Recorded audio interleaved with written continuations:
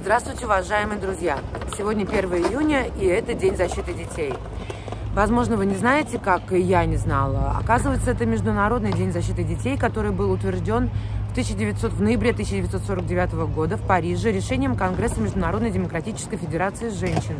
Впервые отмечался в 1950 году.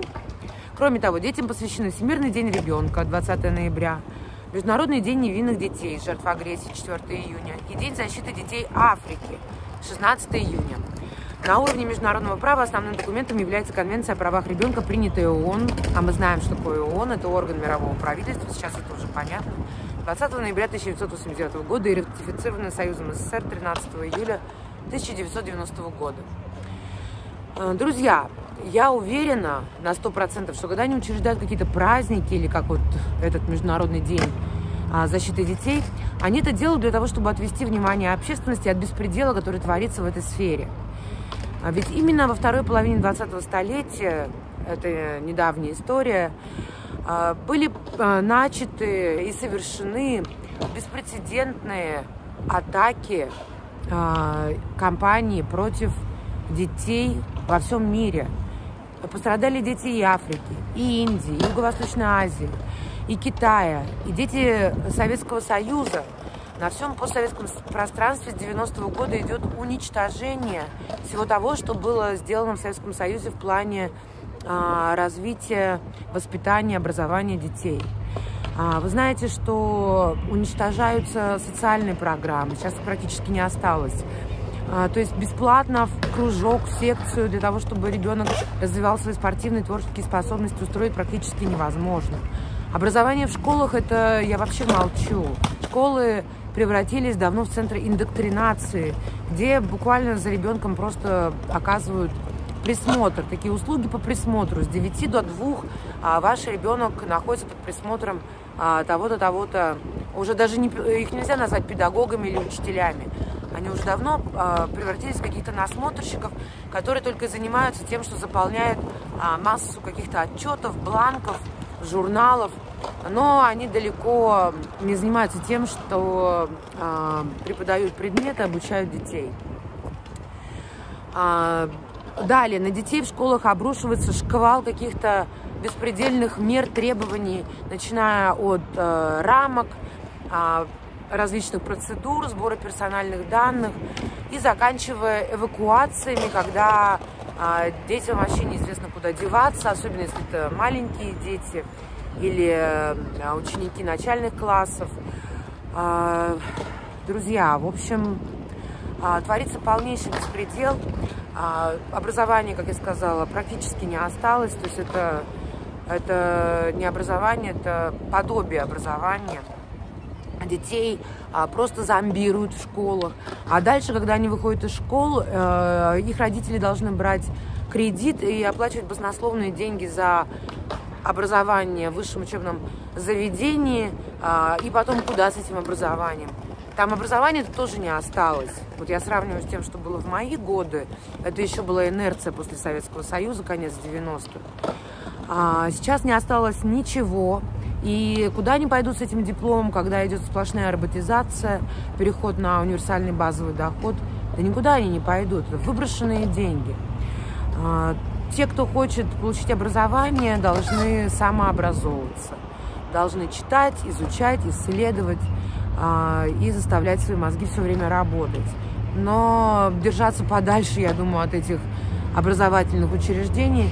Тем более, что они все больше превращаются в места, где осуществляется контроль, постановка на какой-то учет, проведение процедур, введение жестких мер.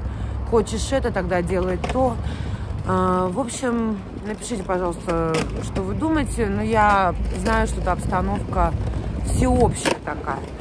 Что касается ювенальной юстиции, то это тоже беспредел, что происходит у нас в нашей стране. Все движется в том направлении, что уже давно имеется на Западе. То есть если родители не выполняют требования государства, требования правительства в отношении детей, детей просто удерживают, в итоге забирают.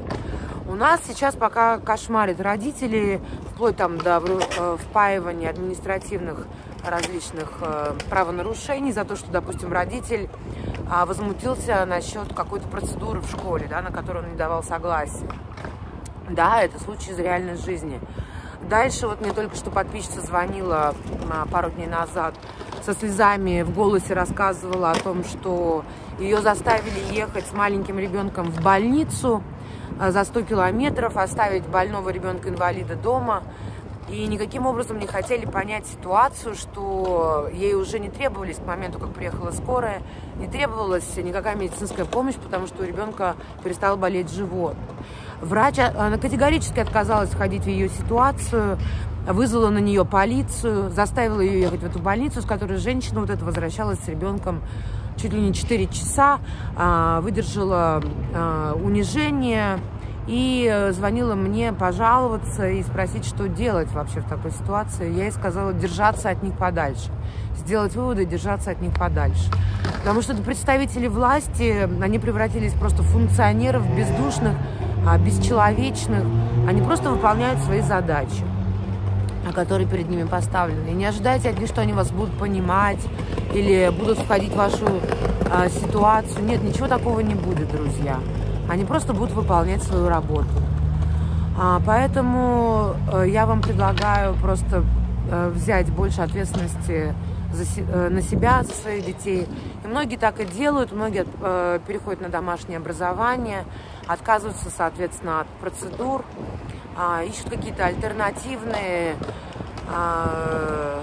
кружки, секции, где дети смогут развивать свои творческие, спортивные способности. И это правильное направление, друзья.